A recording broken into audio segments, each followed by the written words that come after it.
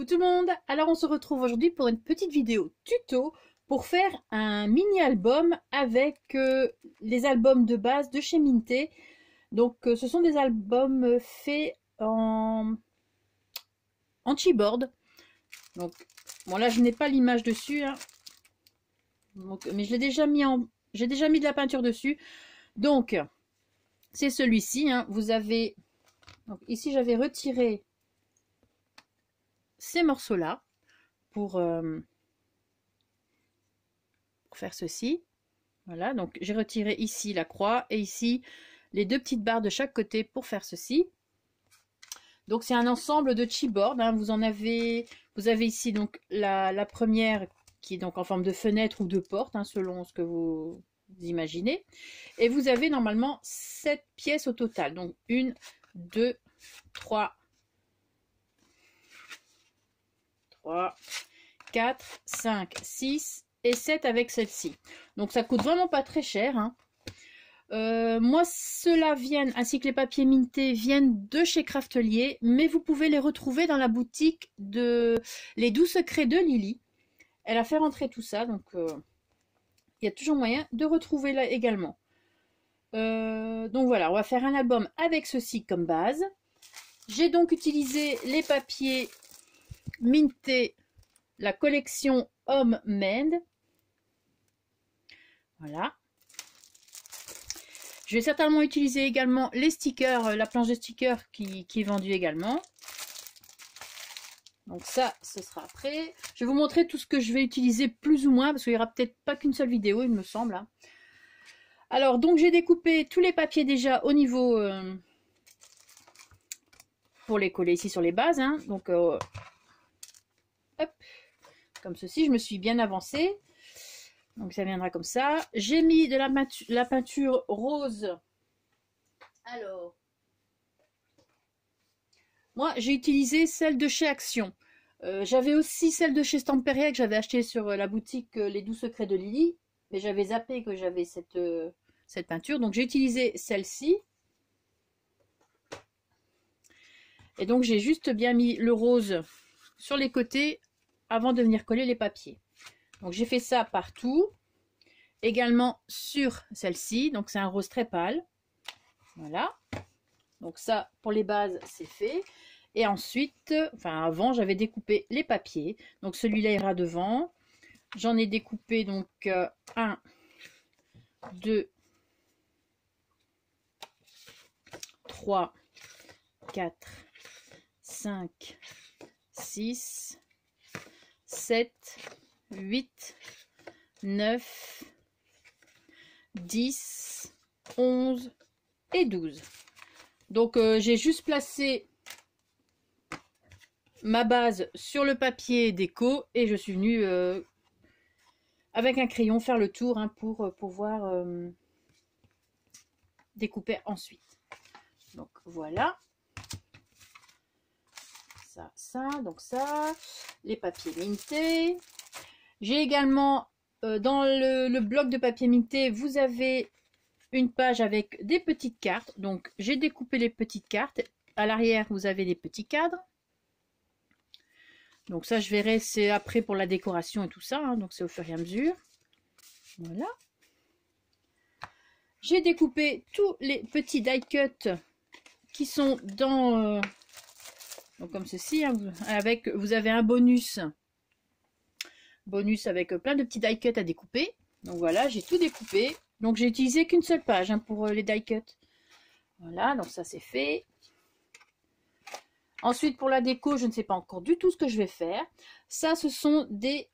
si je l'ai ici, mon ruban, il est où? Ah ouais. Hop.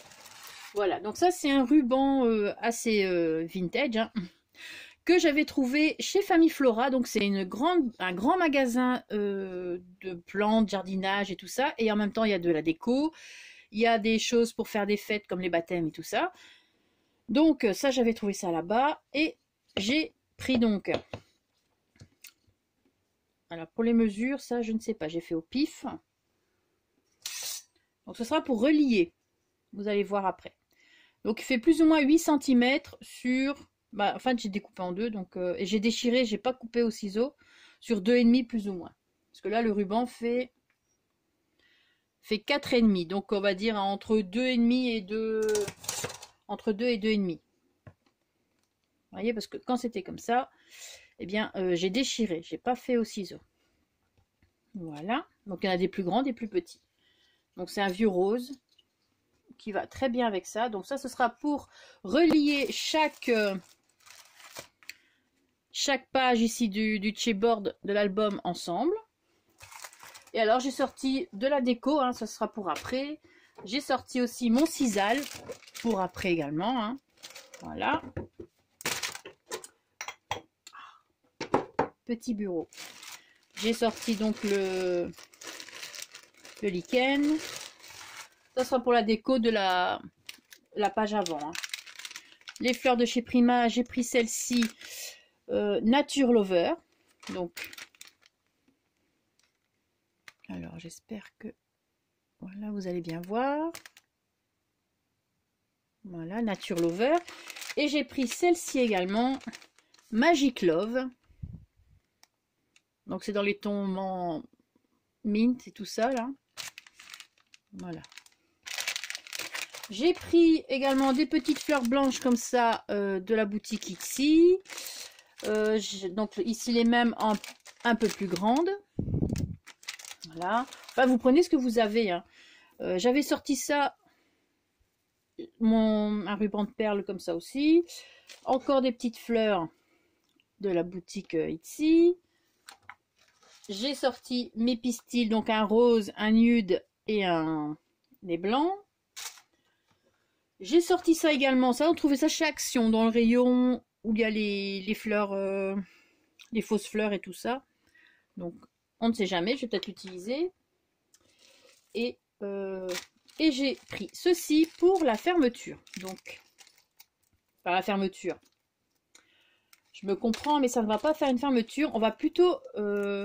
En fait, c'est un album que si vous pouvez l'utiliser comme petit paravent. Moi, je vais faire en sorte que ça s'ouvre en accordéon. Donc voilà, j'ai mis ça pour faire une petite déco sur le devant. Donc moi, ce sera l'effet d'une porte. Donc voilà. Alors, on va commencer. Hein. Alors le tuto a mis du temps à venir, mais il est là. Niveau santé, c'était pas trop ça. Hein, l'hypertension qui me joue énormément de tours.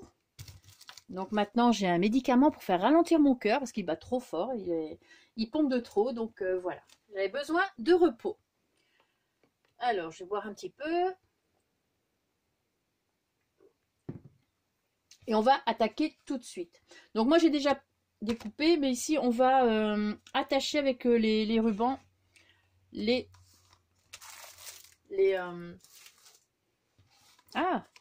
pages d'album. Donc ça, on collera après. Bon, comme j'en ai pas fait en avance, je veux dire, c'est le premier, donc je le fais directement en tuto. Donc, je vais essayer de ne pas me tromper. Voilà, ce serait déjà une bonne chose. Donc ça, ce sera comme ça. Comme ça. Donc, je pense que je vais laisser... J'ai un tapis qui va être très utile pour moi placer directement comme ça. Et je pense que je vais laisser donc un carré. Donc, ça fait 5 mm d'écart entre les deux.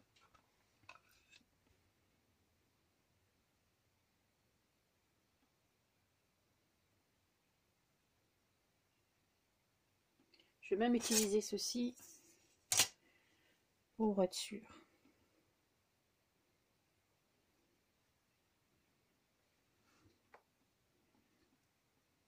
Voilà.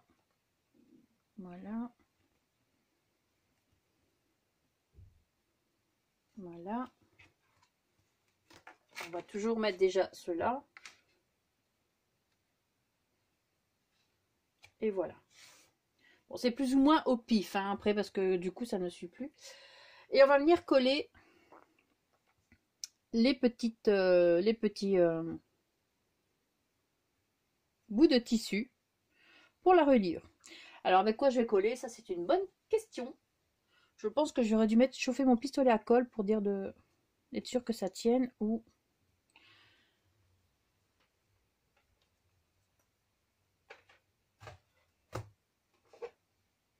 Ou je vais quand même utiliser peut-être la colle de chez Action, la colle texture. La colle tissu. Colle texture. La colle tissu de chez Action. Peut-être. Je vais voir.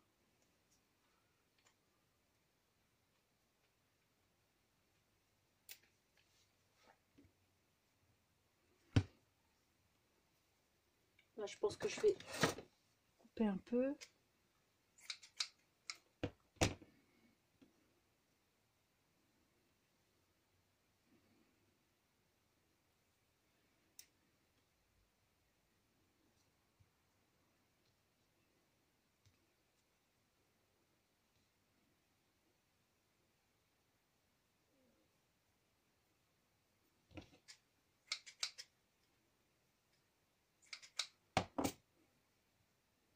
On va faire ça tranquillement. Hein. Tranquille. Ah. Non, je vais mettre plutôt la colle.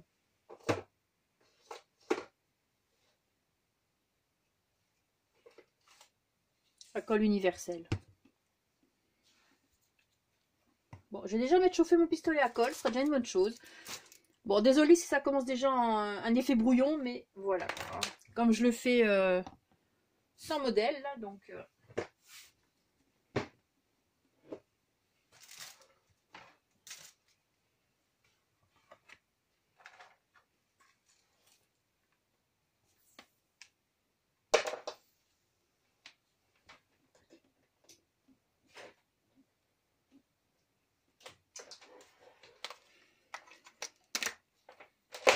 Voilà. Hop. Bon, je vais attendre que le pistolet à colle chauffe, du coup.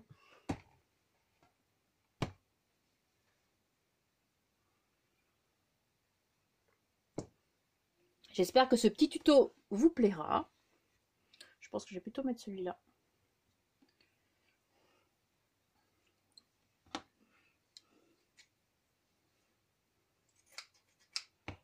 Donc j'ai déjà fait des petits trous ici. Pour après mettre la petite poignée que je vous ai montré. Hein. Je l'ai fait avec la crocodile.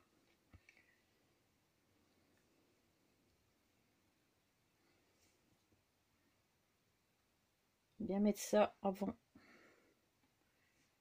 de coller.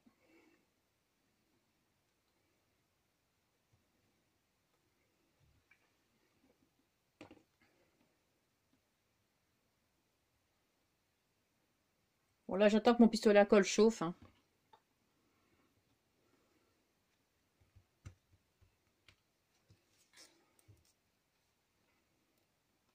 Sinon j'espère que vous allez bien. Ah j'ai aussi sorti la pâte de texture comme ça. Si vous avez une autre quelconque, il n'y a pas de souci. Hein. Je pense que je vais l'utiliser après également. Au moment, enfin quand la déco sera terminée, à la fin. Donc, alors je laisse vraiment 5 mm d'écart, c'est pour pouvoir faire de la déco à l'intérieur, parce que j'ai envie de faire, pour pouvoir coller plusieurs photos, donc faire un genre de petit accordéon à l'intérieur, enfin vous verrez. Et ça, j'ai pas encore préparé ce qu'il fallait pour le faire.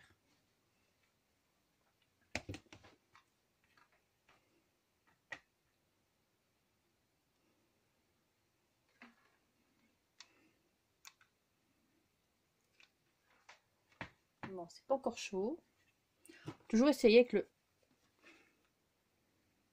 la colle de chez Action.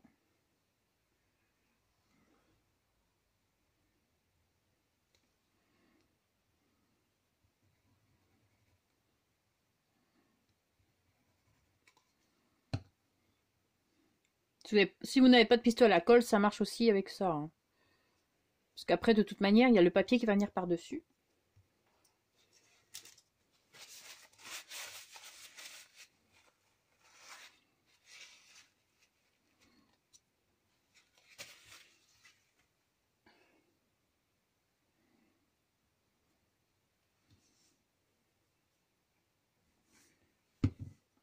Alors, ce qu'il faut vraiment, c'est que tout soit bien droit.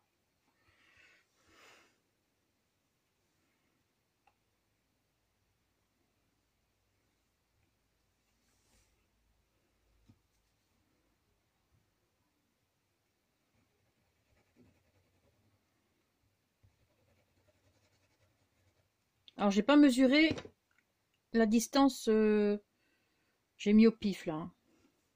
La distance. Mais attendez, si vous voulez savoir, il y a plus ou moins 7 cm ici. Et là, du coup,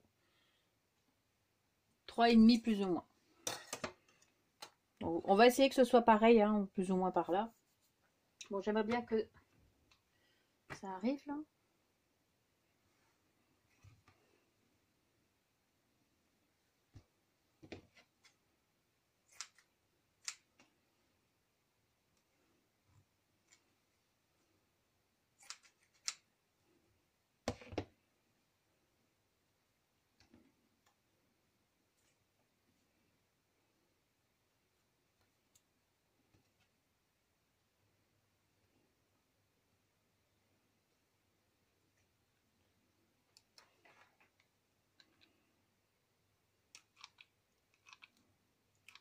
Bah, du coup, ça fait des maclottes. Hein.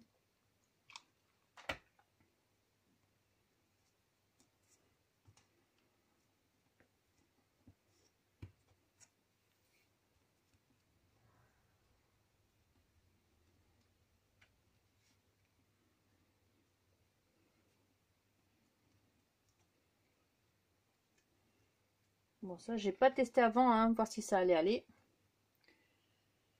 Mais je crois que le pistolet à colle, je vais... Non, parce que du coup, ça fait une épaisseur. C'est mieux de mettre de la colle normale. Donc...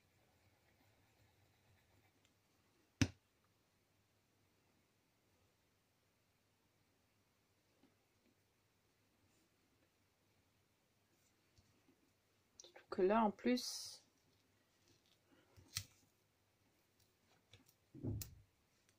Ça m'a l'air pas la même distance.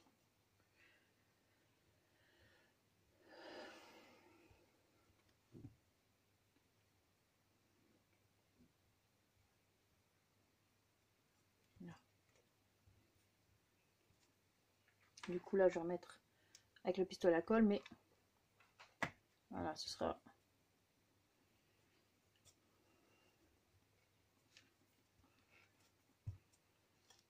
Voilà.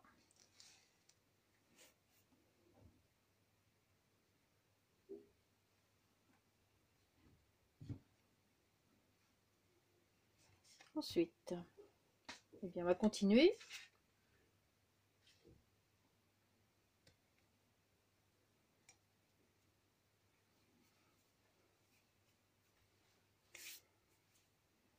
Donc, pareil.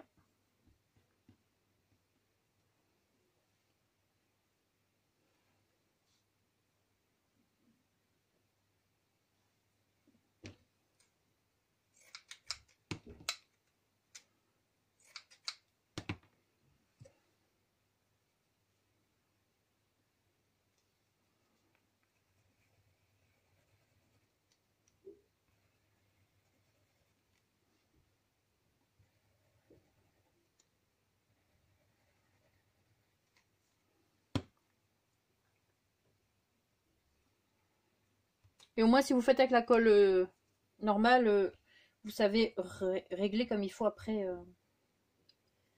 si c'est pas tout à fait droit.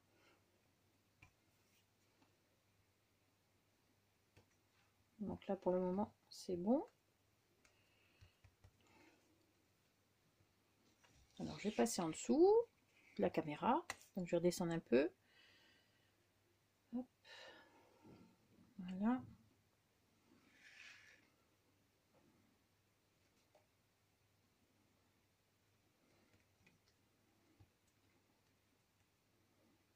Voilà. Hop. On va venir mettre là. Comme ça, on va bien mettre les 5 mm. C'est quand même pratique un tapis avec, avec des dimensions et tout ça.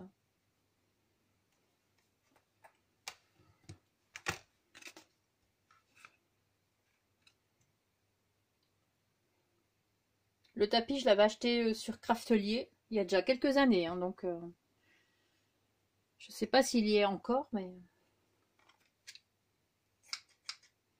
bien pratique.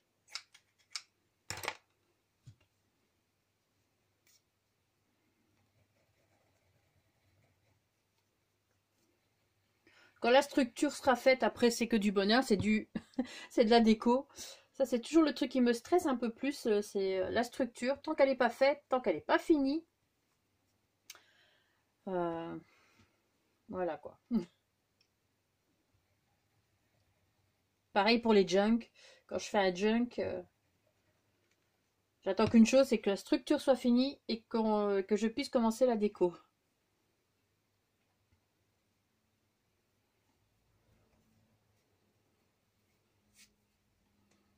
Voilà. Et il en reste encore un. Donc.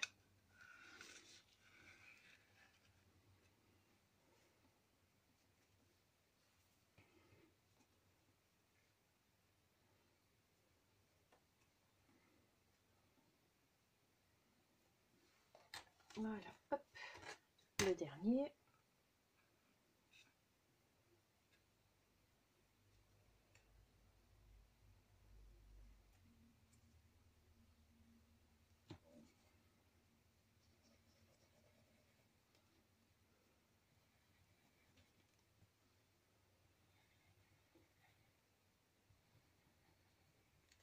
En tout cas, les choses collent très bien sur ce genre de carton, hein. Franchement, c'est... Et le carton colle très bien quand vous collez quelque chose dessus. Enfin, lui-même, quand vous le collez sur quelque chose, il colle très bien également. Alors, je suis en train de me demander si je vais pas mettre un truc... Encore mettre du ruban au milieu.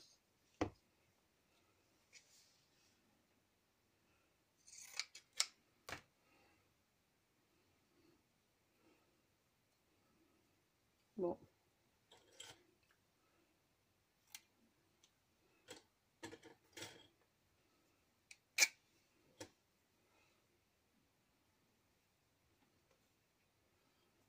Voilà.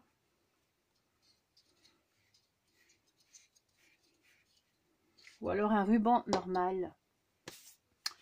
Je vais voir ce que j'ai. Juste pour dire de changer un petit peu.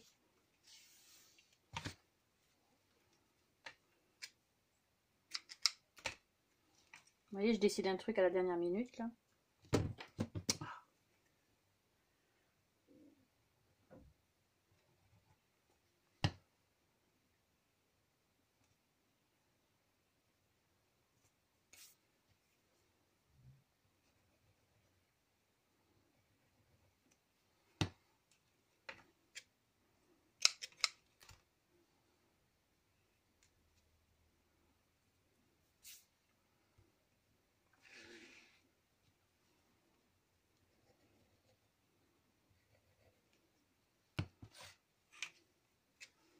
C'est un ruban couleur vieux,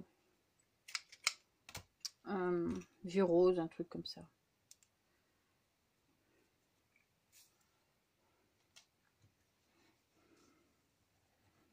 Alors là, je suis certainement hors champ, mais je vais essayer de pas trop bouger pour le moment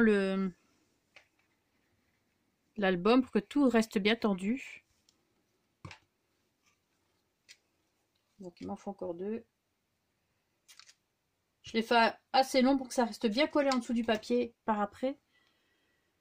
Voilà. Et voilà.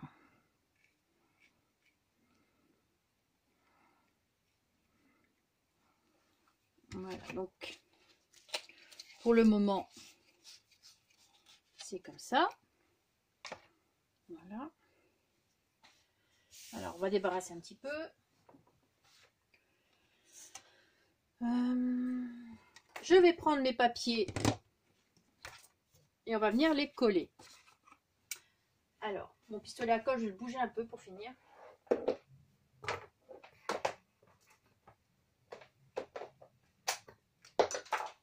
Là, parce que du coup, pour le moment, il me sert à rien. Et je vais revenir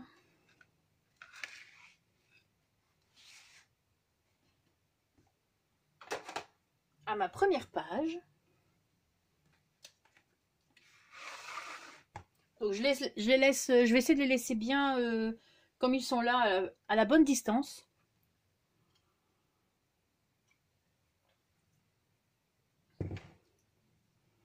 Et on va commencer à coller les pages.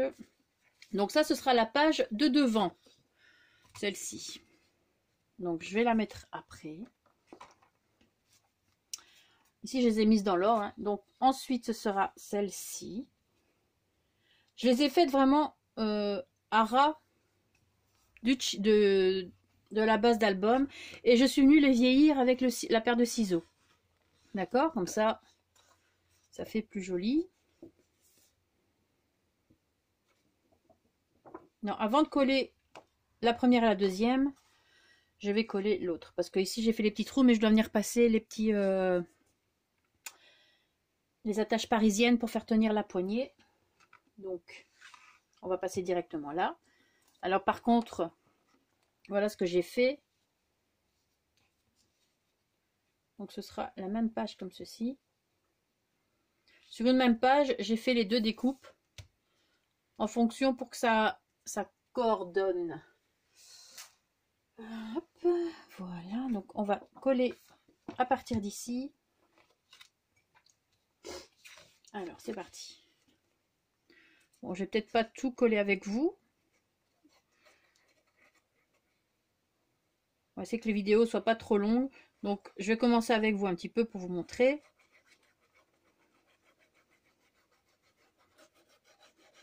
Donc, j'utilise vraiment la colle de chez Action, hein. C'est la colle universelle, là. Moi, j'ai jamais eu aucun souci avec elle. J'ai toujours utilisé que celle-ci. Et j'en suis vraiment très contente. Donc, pourquoi prendre autre chose si moi, celle-ci me convient parfaitement. Alors, on va venir bien ajuster.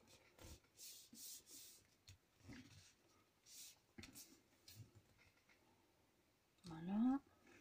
Donc, après, ce sera celle-ci.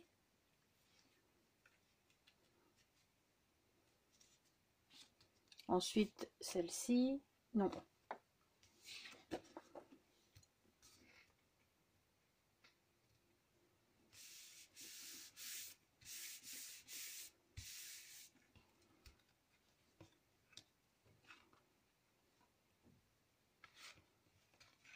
Voilà ce que ça devrait donner normalement.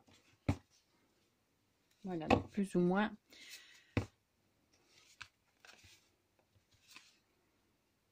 Donc là, je vais voir si je sais. Non, je sais plus. Enfin voilà, normalement, voilà. Donc là, j'ai mis en accordéon. Vous voyez, donc vous avez ici, il y aura l'autre page. Hop, comme ceci, comme ceci. Ensuite, là, c'est l'arrière. Et vous pouvez le retourner comme ceci. Voilà, voilà, et voilà. Et sinon, vous pourrez également le placer comme petit paravent. Voilà. Donc, je vais mettre des pinces, je pense, ici pour faire tenir. J'ai peur que ça fasse des traces, mais bon. On va faire ça. C'est comme ça que j'avais fait mon paravent, comme ça, je vais vous montrer.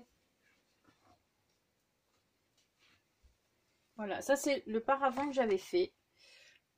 Et on le voit dans mes vidéos, je pense, de Scrap Prom Tour, je ne sais pas quoi. Donc voilà, j'avais mis du ruban ici. Pareil, ah hop, ça sera mieux comme ça. Et comme ça, je peux... Bon là, comme j'ai mis les fleurs avec la déco, il est comme ça. Bon, je sais pas si ça se voit bien, mais... Enfin voilà. C'est le même système que mon paravent.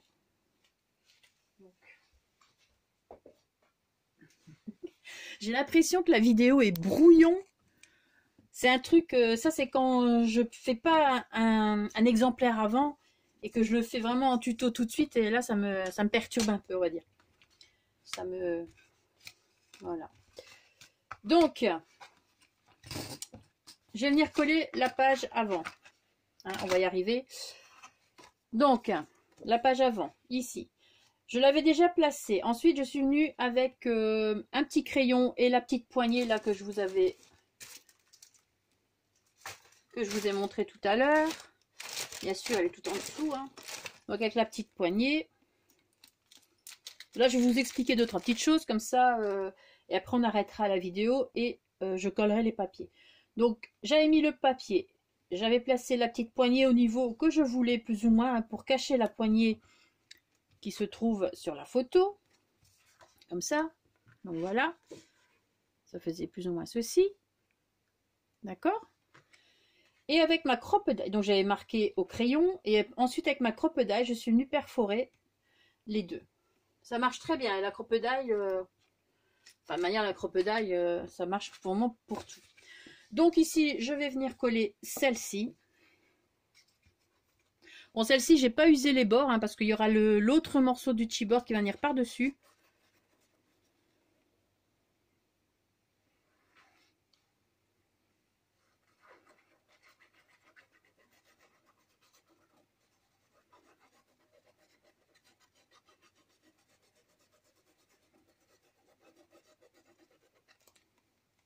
Voilà.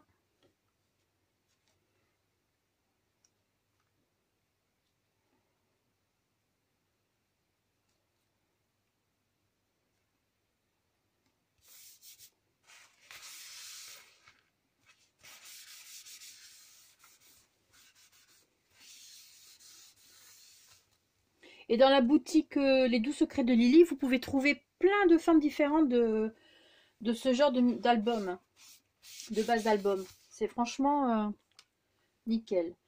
Ensuite, on va venir coller celle-ci. Et après, on pourra mettre la poignée. Et ensuite, on pourra coller la photo à en dessous.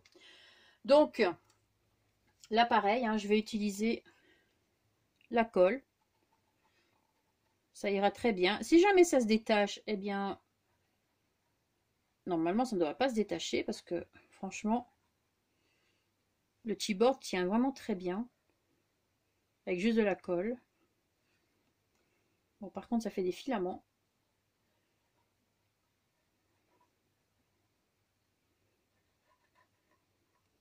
Après, vous n'êtes pas obligé d'enlever les petits morceaux au centre, hein. Je l'ai fait avec un scalpel, ça va vraiment tout seul, hein.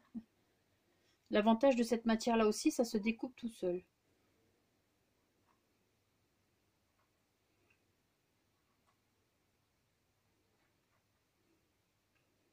Bon, avant tout ça, n'oubliez pas de mettre en peinture si vous désirez, hein.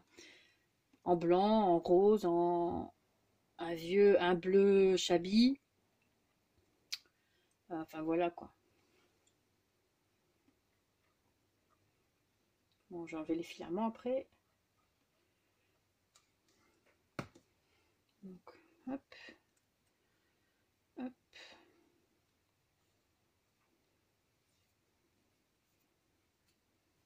Et après, on va s'amuser. Enfin, après, au moment de la décoration, on pourra s'amuser. Ça va être super. Bon.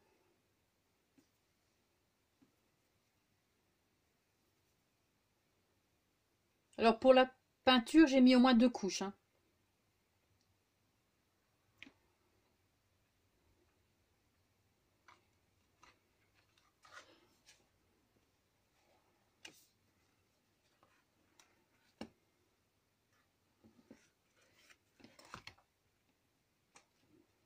Voilà, vous voyez, j'ai essayé de faire en sorte que ce soit que la porte qui se trouve en dessous sur l'image s'adapte un petit peu. C'est comme si c'était une porte verrière ici, ou voilà quoi. Alors, on va placer, on va bien insister, hein,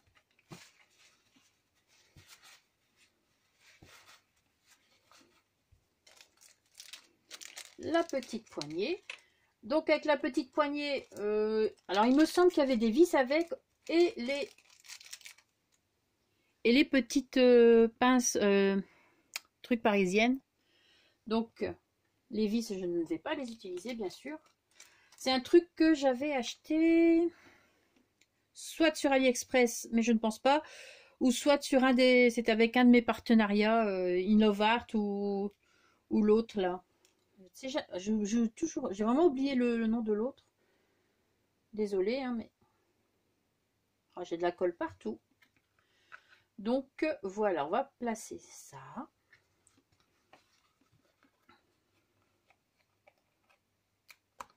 Voilà, et l'autre.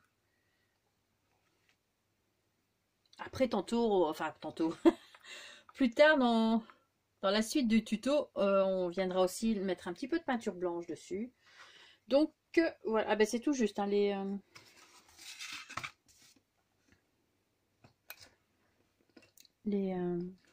merde, les attaches parisiennes. J'ai eu du mal à le sortir.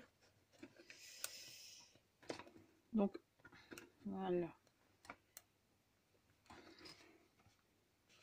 Voilà, je pense que je... Voilà. Donc ça serait bon, hein.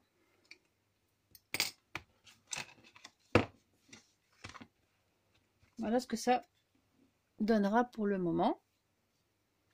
Donc ça on enlèvera, hein, ou pas. On verra. Donc voilà, ça ce sera pour la page avant. Ici j'ai un peu de colle qui me colle. Voilà. Alors on est à combien? 36. Je pense que je vais arrêter là. Donc vous avez vu, j'ai mis la petite attache. Ensuite à l'arrière, je vais venir placer donc le papier qui va avec, hein, qui suit pour cacher comme ça l'attache parisienne. Je pense que je vais mettre un petit peu de colle chaude avec mon pistolet à colle. Donc je vais remettre chauffer. Je vais mettre un petit peu de pistolet à colle dessus. Je vais venir coller mon image, enfin ma photo, mon truc. Et voilà. Donc là vous avez la première page, la deuxième, la troisième et ainsi de suite. Je vais coller les autres pages et je reviens vers vous dans le prochain tuto. Voilà, je vais vous laisser. Passer une très bonne journée. Merci d'avoir regardé la vidéo. Rendez-vous dans le prochain tuto. Et surtout en attendant, scrapez bien. Ciao!